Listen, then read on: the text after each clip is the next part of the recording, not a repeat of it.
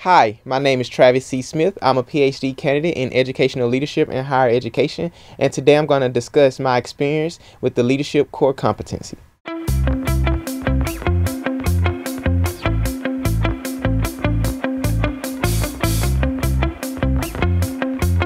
So I would define leadership as the ability to influence others and to maximize their potential.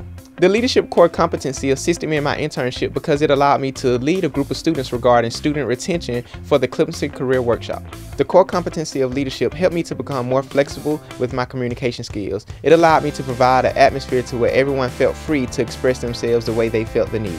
The most challenging part of leadership is having to step outside of your comfort zone and be comfortable with being uncomfortable.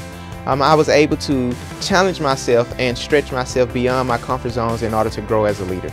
So if I had to give advice to any students regarding leadership, I would say stretch yourselves beyond what you're currently doing and take advantage of all the opportunities that Clemson University has to offer.